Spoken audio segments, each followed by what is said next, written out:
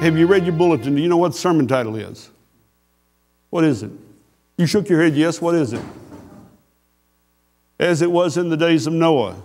So whenever I said that to this Sabbath school member, have you seen the new book that's out that kind of goes along with that movie, you know, Noah and the flood?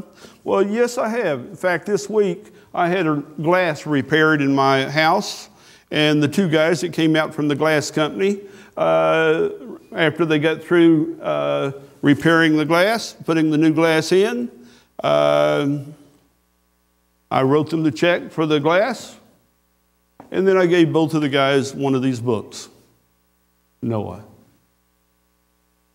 And they act, one of the guys says, oh, I really want to go see that movie. Now, I wasn't promoting the movie.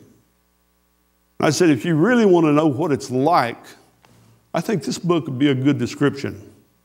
And so that Sabbath school member said to me, well, I'd like to get one. Do you know how much they cost? Well, I told her what the cost was. And she says, I can't afford that. You got a book. I picked on her because I saw her coming out of the Sabbath school class this morning. Hadn't seen her before. So thank you for coming. I want to tell you, it's important that we share what we believe. This is a really good book, by the way. And if you read the book, you don't have to listen to the sermon. But I'm going to tell you this. I don't have time to tell you all of what's in the book. And so I want to get right to the message. And I'm going to ask that you pray for me that I bring out what is needed here this morning, even though some of you are not going to like it. I already know as I was studying that some of you are not going to like what I have to say. So pray for me, pray for you.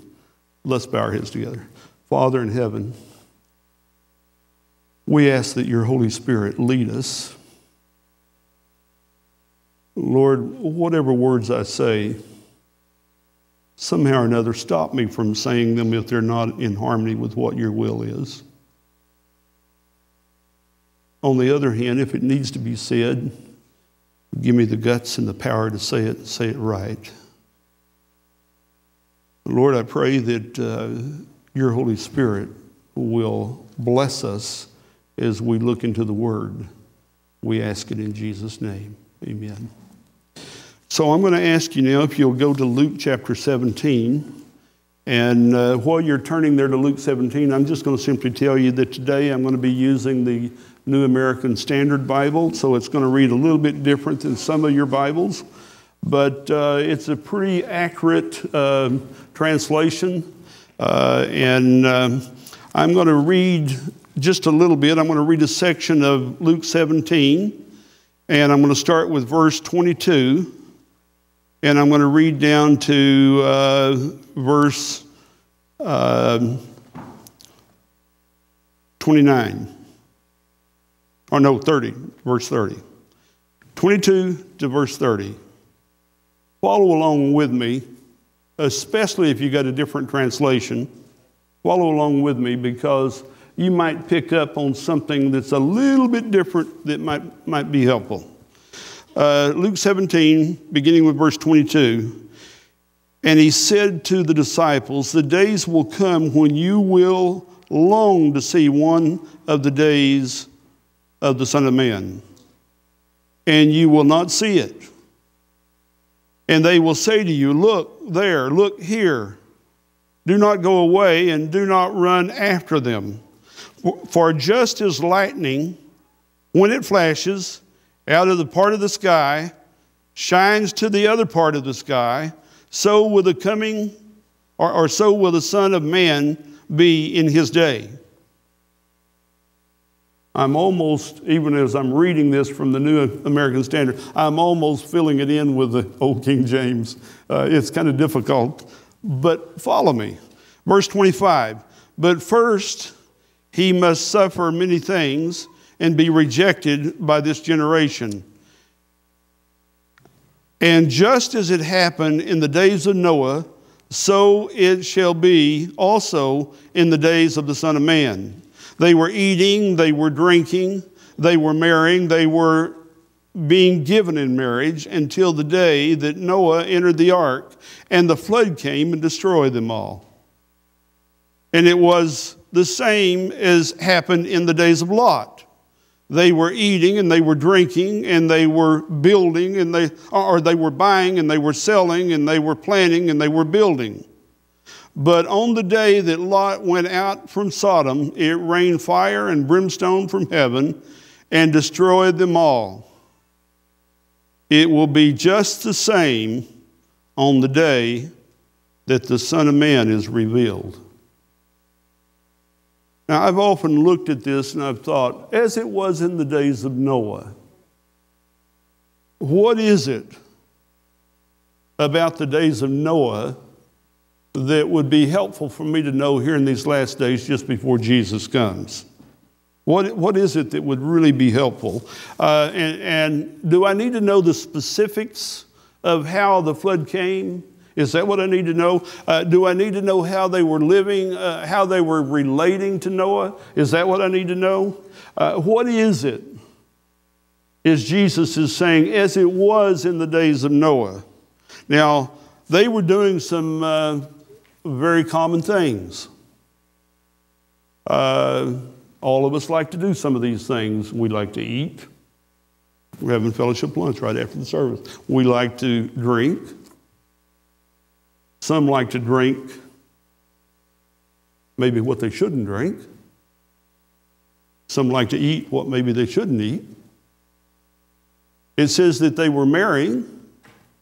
Certainly, there are times whenever couples need to come together and get married. And then it says that they were giving in marriage. And you know what? I thought about that one a little bit, giving in marriage. One of the things that is being said recently is that,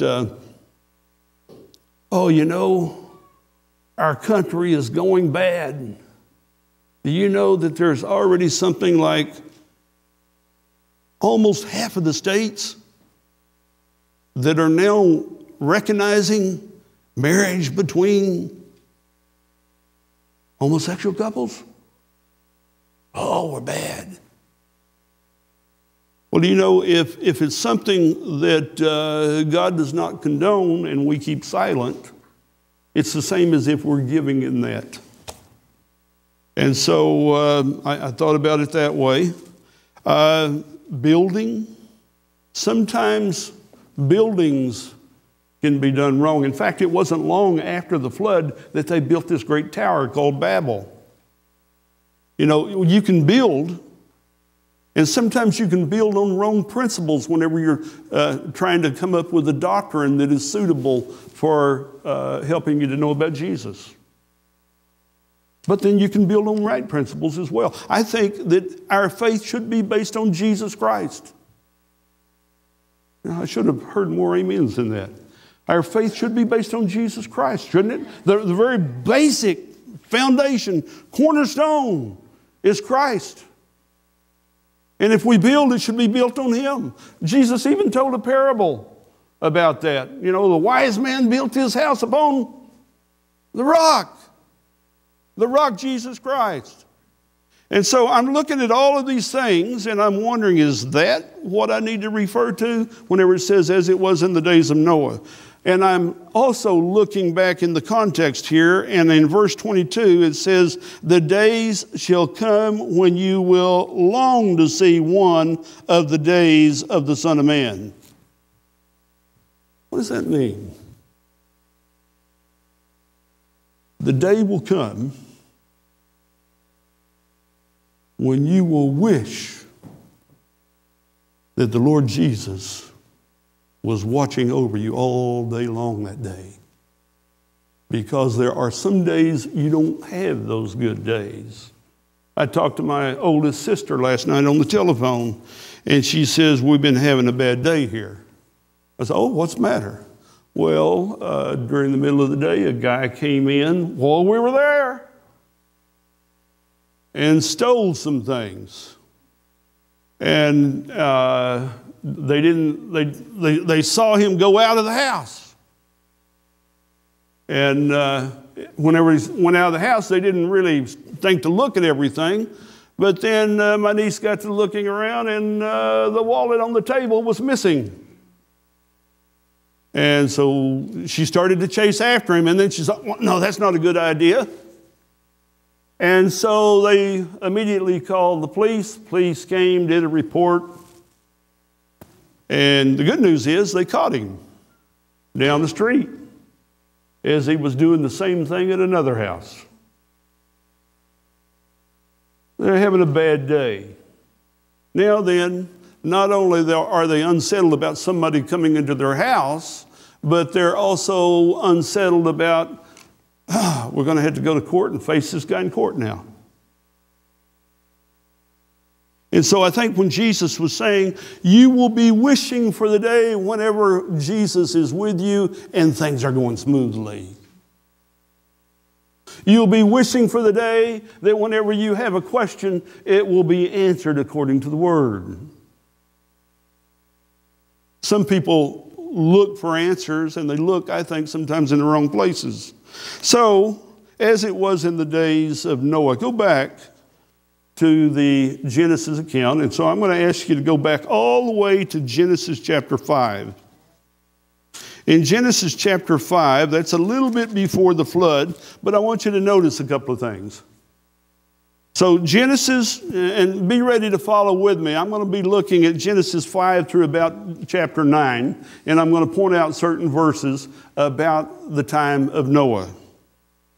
In Genesis chapter 5, verse 1, it says, this is the book of the generation of Adam. All right, so it starts talking about the generations that go down from Adam all the way down in Genesis 5. It goes all the way down to Noah.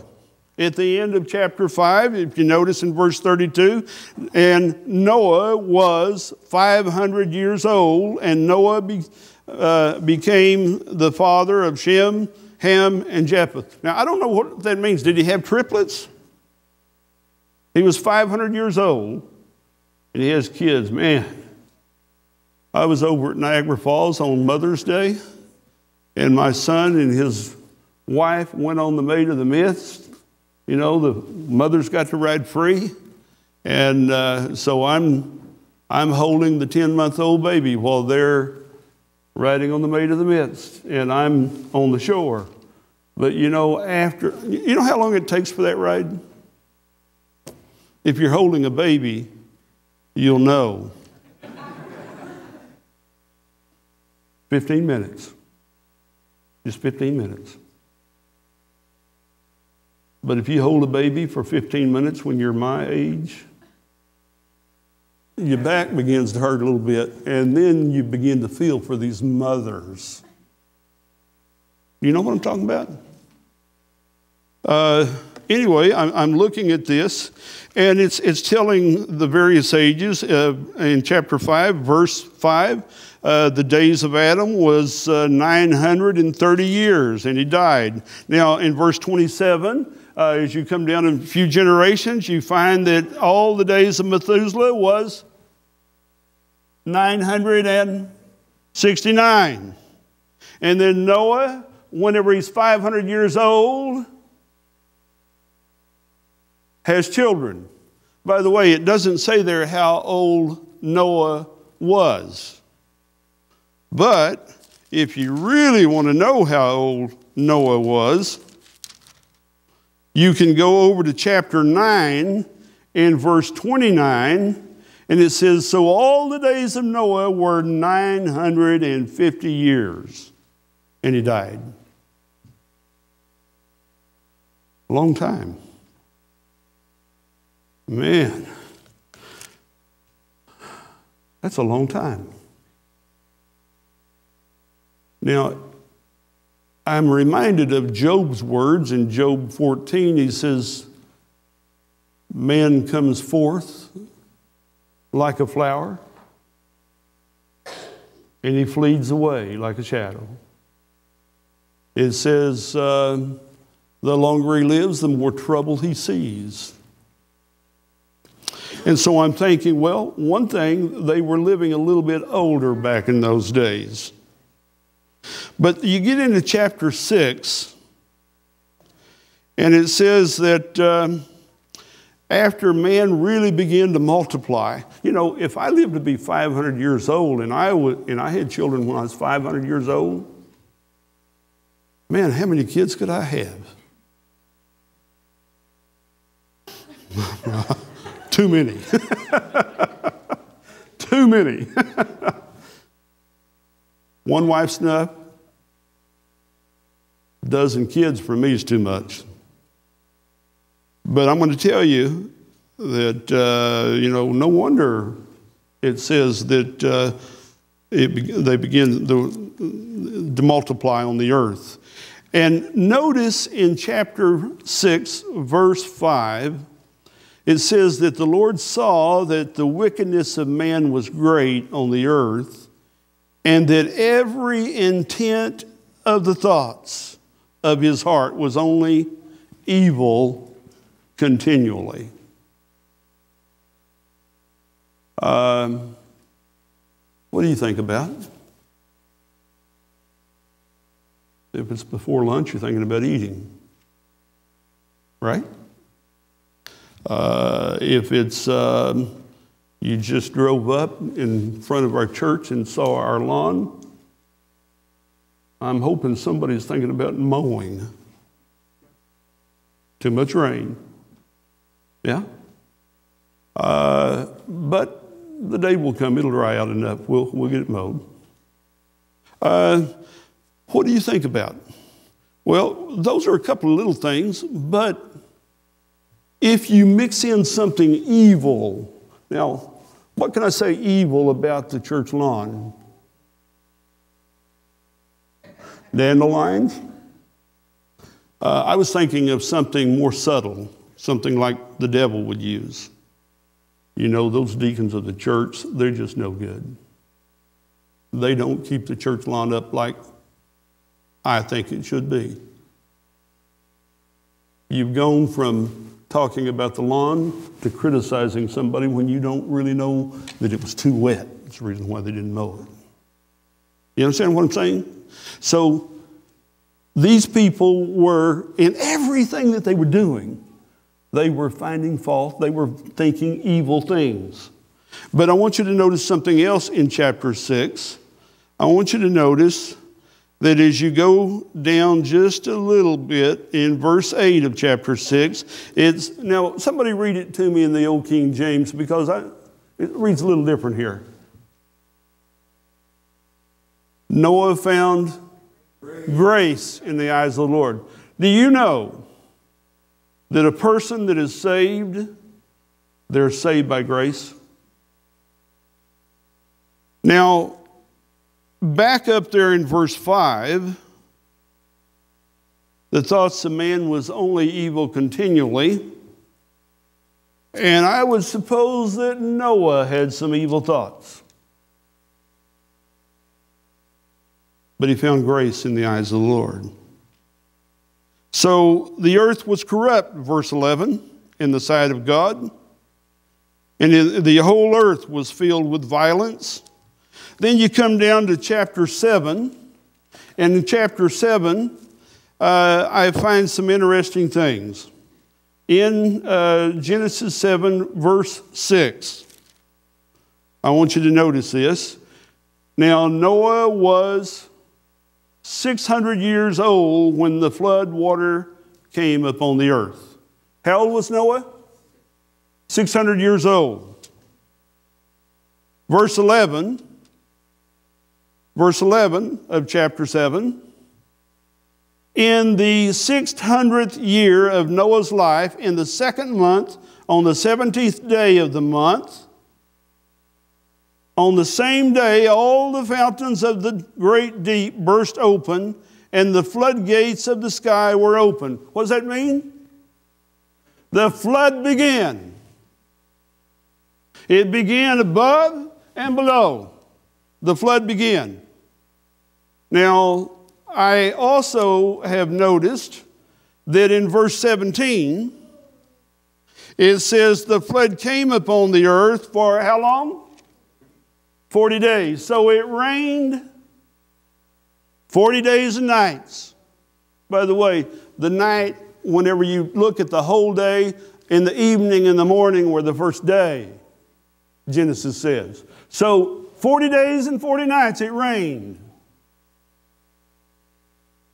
Now, how much rain did it take to flood Gowanda over there? Not 40 days and 40 nights. A couple of hours sometimes. Tonawanda Creek. You live anywhere near that, Robin? Well, I'm glad you don't. I hear about it in the news every year. Floods. Well, I want you to notice that it rained 40 days. But I also want you to notice in verse 24, chapter 7, verse 24, the waters prevailed upon the earth. How long? 150 days. How long is 150 days? No, 150 days is how long? 5 months. 5 months. So, why do I believe it's 5 months? Because notice chapter 8 and verse 13. It says, now it came about in the 601st year, in the first month, on the first of the month, the waters was dried up from the earth. And Noah removed covering from the ark and looked, and behold, the surface of the ground was dried up.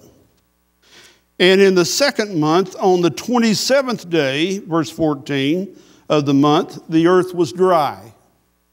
Now, that's in the 601st year. How long was Noah in the ark? By the way, maybe I should ask you to go on to verse 15. It says, God spoke to Noah, saying, go out of the ark, and you and your wife and your sons and your sons' wives with you, and bring those things, those living creatures that's with you, bring them out of the ark. So how long was Noah and the animals in the ark? 1 year and 10 days. Remember? They went in on second month, 17th day, comes out on the 601st year, second month, 27th day. 110 years. No, 100. I'm getting mixed up here. That's why you got to be watching the Bible. 100, how long? 1 year and 10 days. 1 year and 10 days. 1 year and 10 days. Man, that'd be a smelly place.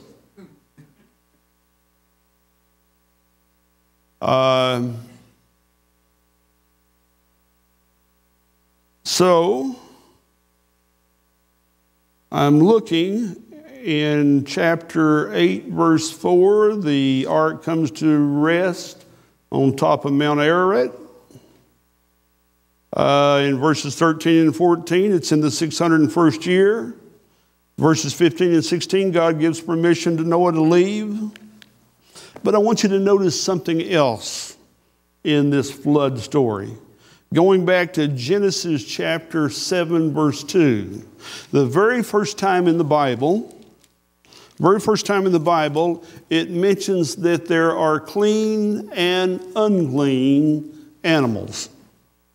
Now, as it mentions it there, it says that the clean go in by sevens and the unclean go in by twos. And if you look in chapter 7 in verse 16,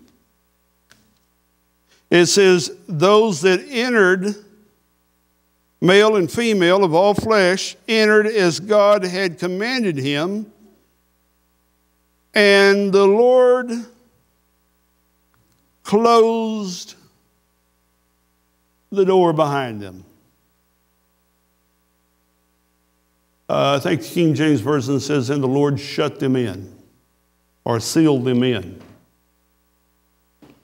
God shut the door. Verse 17 of chapter 7. I want you to notice something that is significant, especially as it relates to the last days. Verse 17 says this, it says, then the flood came upon the earth for 40 days, and it says, and the waters increased and lifted up the ark so that it rose above the earth. Do you know, can you quote a last day text?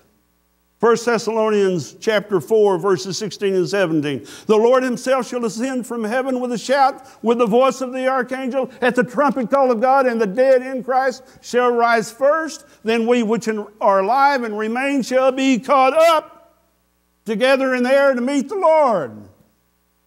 The righteous remain alive and are caught up off the earth.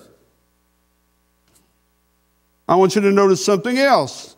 Verses 22, chapter 7. It says, of all that was on the dry land, all in whose nostrils was the breath or of the spirit of life died. All of the rest of them outside the ark on the face of the earth died. Oh, well, wait a minute. That text didn't say the face of the earth. I'm getting ahead of myself again. In verse 23, thus he blotted out every living thing that was upon the face of the land. Now, let's be careful that we don't read into the Bible more than what the Bible says. The fish were in the waters, they weren't on the face of the ground. How did God didn't have to have an aquarium inside the ark. He didn't have to do that. It just says that those that were upon the earth, whenever it says upon the earth, that's on dry land. They died. So the fish he preserved another way. But I want you to notice in verse 23, and they were blotted out from the earth, and only Noah was what? Alive, or remained, or left, together with those that were with him in the ark.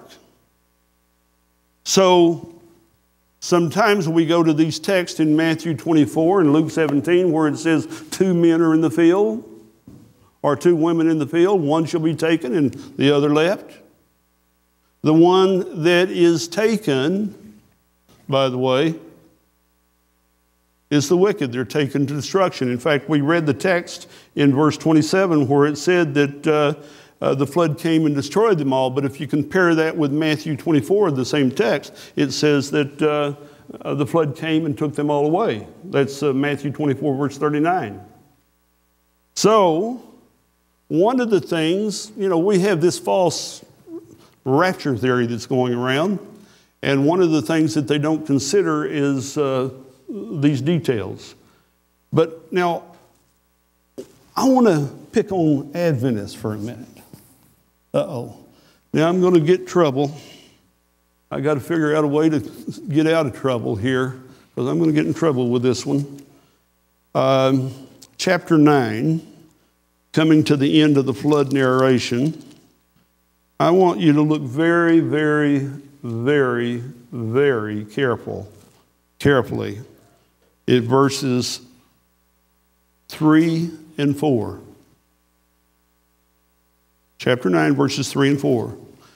Keeping in mind, Luke says as it was in the days of Noah. They were eating. So let's keep this in mind. It says in verse 3, every moving thing that is alive shall be food for you.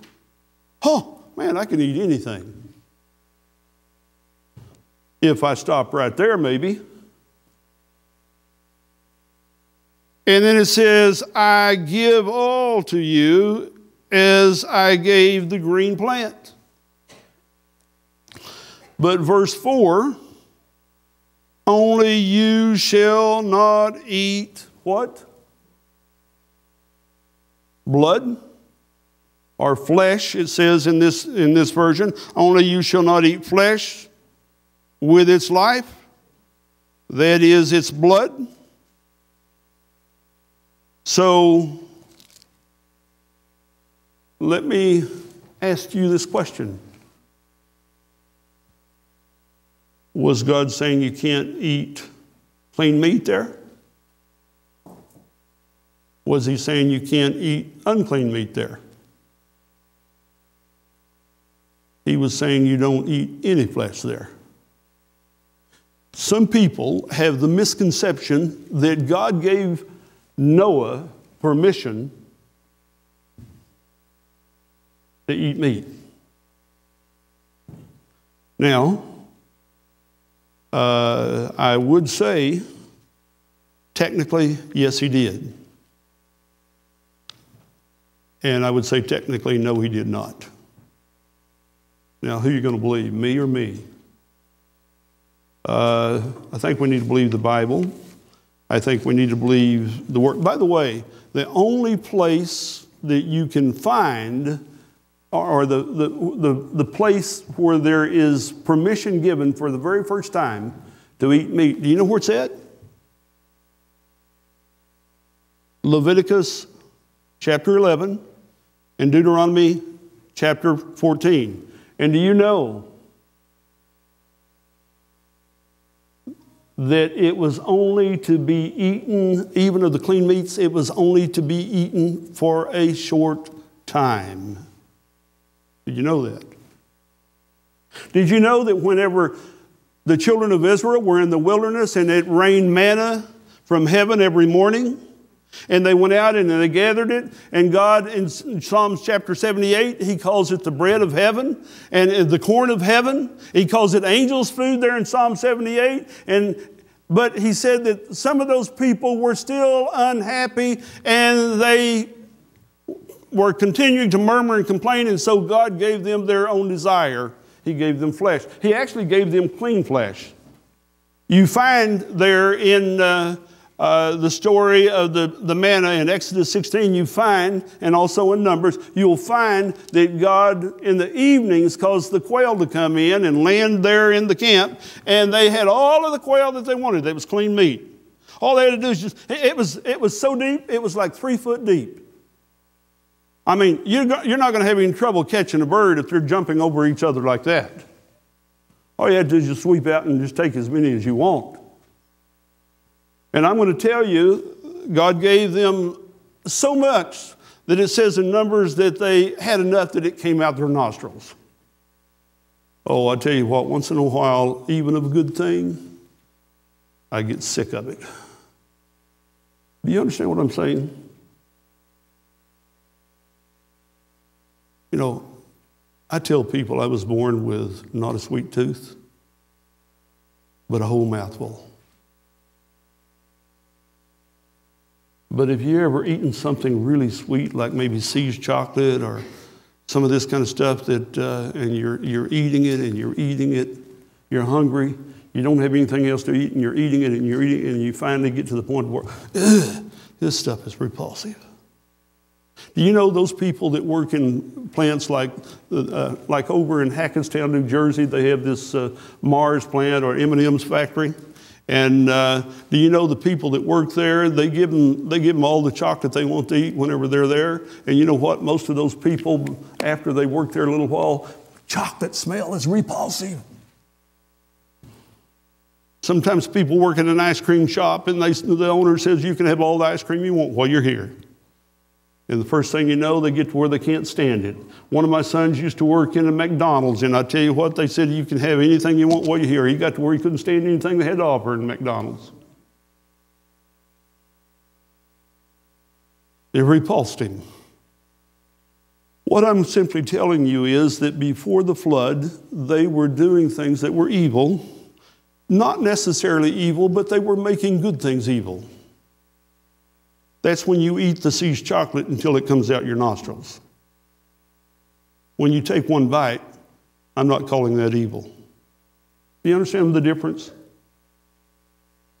Whenever you are temperate in all things, it's okay. But you got to be temperate also. Temperance means that you don't eat something that's poison or that's something that God doesn't want you to. So just to kind of let you know that I did not get this particular idea all by myself. I want to share with you a statement. And so bear with me as I read this. This is from the book Counsels on Diets and Foods. The diet appointed man in the beginning did not include animal food, not until after the flood, when every green thing on the earth had been destroyed, did man receive permission to eat flesh. In choosing man's food in Eden, the Lord showed what was the best diet in the choice that he made for Israel. He taught the same lesson. He brought the Israelites out of Egypt and undertook their training, and that they might be a people of his own possession.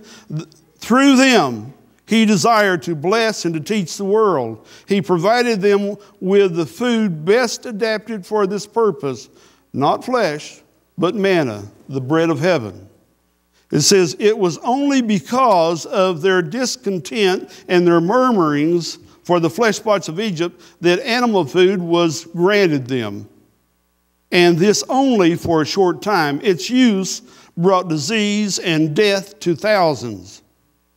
Yet the restriction to a non-flesh diet was never heartily accepted. It continued to be the cause of discontent and murmur. And you know what? It's even the cause of discontent today. Do you know that our church, as a rule, I don't care which one you go to, whether it be here in Buffalo or whether you go to Carriers or whether, I don't care where you go, there are some in the church that say you ought to be a vegan. And there's some that says, oh, you can eat all the flesh you want. And there are some, I even pastored a church one time that at the church school, there was a church member wishing to do well, brought to all of the school kids a individual personalized pepperoni pizza. Meant well, but didn't know the difference, didn't know that that was pork. I'm happy to say the kids didn't eat it. But I'm disappointed to say that the woman that brought it had a little bit of hurt feelings. And I'm going to tell you that whenever we come to matters of differences of opinions, the first thing you know, we begin to not always act in accordance with God's will. Sometimes somebody says something that offends me, and I pray God that when they do, I respond how God would want me to respond. But I have to admit that I have not always done that, even after becoming a Christian. So, going back to Luke, and I'm almost done here, going back to Luke 17. I want you to think about something in that text again. It says, as it was in the day. Now, I could have talked about what people wear. I could have talked about what people do for entertainment. I could have talked about what they drink. I could have talked about all kinds of things. And I could have had you mad at me on one side and the other side very happy with me. See, there you got them told today, didn't you? And the others say, oh man, you pastor, you're way out of line. What do? I can't make you all happy. I'm going to try to make God happy. And I'm going to try to be faithful to him. In Luke chapter 17, I think we miss something really valid. In Luke 17, Jesus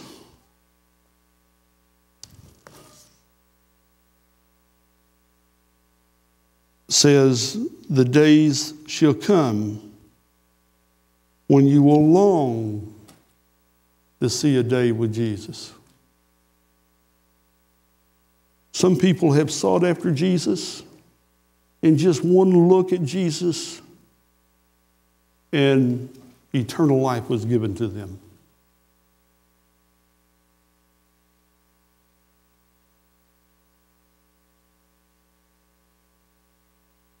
In the 2 Peter 3, it says, in the last days, scoffers will come. The scoffer is someone who will be kind of like doubting Thomas. Say it isn't so. I don't believe it. Scoffers will come. And they will say, well, where is the promise of the Lord's coming? You know, my grandma believed it, and her grandma before then, and you know, he's still not here. And, you know, is there really anything to that promise?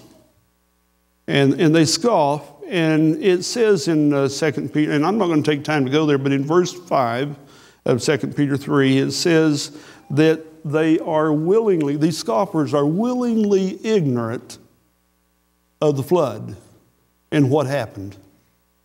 They're willingly ignorant. They deny that such a thing took place. And today, whenever you go to like a public school system, they teach evolution.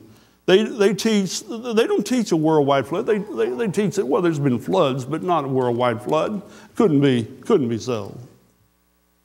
Well, I'm going to tell you that with God all things are possible. And I'm going to tell you that God looked upon the earth, and in Genesis 9, he says, I'm never going to destroy the earth by water ever again. But he has said that I will destroy the earth with fire one day. And you know we don't want to face that. We have all kinds of doctrines. Rob, just talking about in your Sabbath school lesson today, we have all kinds of teachings regarding that. People wanting to think that you're going to roast and toast in hellfire for all the ceaseless ages. And some people thinking, no, you're going to burn up. And sometimes people just don't know what they believe. And they look at the scripture and they're confused. And they're wishing, I just wish that Jesus could be present with me that I might understand. Jesus' words to the disciple, he says, it's expedient for me to go away, because if I go not away, the Holy Spirit will not come to you. But whenever I go, I will send you a comforter, he says. And that comforter, in John 16, verse 13, says he will guide you into all truth and show you the things that are going to be taking place. So whenever I'm looking here at Luke 17, as it was in the days of Noah, the biggest trouble that I see is very simple. Eating, drinking, marrying, giving in marriage, building, buying, selling. Nothing wrong with all those things, except as we do them without Jesus in mind.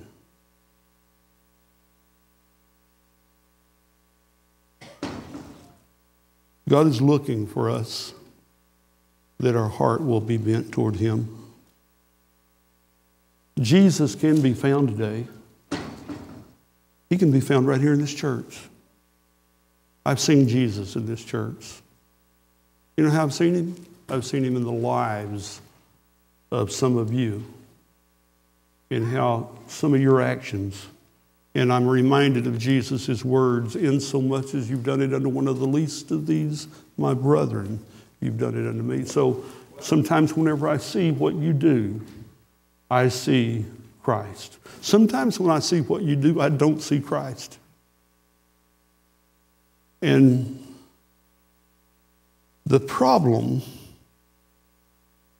as I see it, that Jesus was telling his disciples here in Luke 17.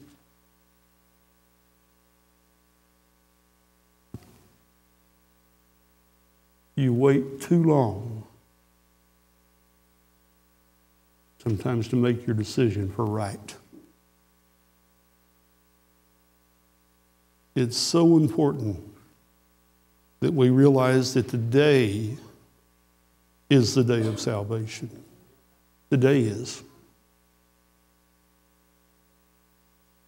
And if you don't have Jesus in your heart, you're going to be like Jesus said, you're going to be wishing for the day that the Son of Man was right there present with you. Do you long to see Jesus? I long to see Jesus. But I don't have to look very far, because I see Jesus in the life of many of you. But I'm also disappointed that sometimes when I look, I don't see him. And I hope anytime that you're looking at me, if you don't see him, I hope you're disappointed. But I also hope that you will be kind to me and let Jesus shine through your life, that I might get redirected toward Jesus if you're not seeing Jesus in me. As it was in the days of Noah.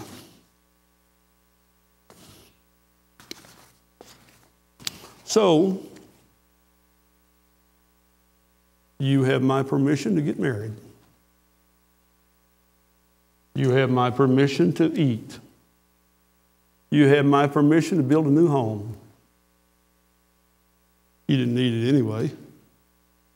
But as you do it, don't forget Jesus. Would you stand with me? I'd like to pray.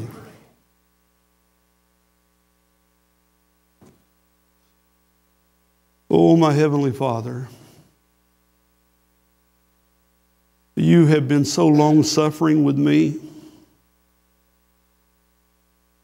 When I've been that one lost sheep of the 100, you left the 99 to go in search of me. There's been times whenever, Lord, I'm sure I caused you sadness. And Lord, even though this sermon is not about me, it's about me. Because I admit to you, Lord, I need you. Lord, I'd like to honor you in all that I do. And if there's something that I don't quite understand, Lord, I pray that you would make me so steadfast that I would continually come to you and ask over and over, like the children's story today. That I would be persistent in coming to the Lord and ask for my salvation over and over. Lord, I don't feel very good today. I've done this, I've done that. Lord, I need you, and I'm going to keep on needing you, and I'm going to be back tomorrow asking you for help again, and I'm going to be back next week asking you for help. And Lord, I'm going to be back next year asking you for help. But Lord, I know that you're a loving God and that you know my needs and you know the need of each one here. Be with us today, that we would bring honor to your name. Lord, as we spend time at the fellowship lunch together, I pray that you would bless our fellowship. As we spend a little time looking at the rest of this video during the dessert time, Lord, may we realize that it's about dessert time in the kingdom. May we go home with you for it. In his name we pray. Amen.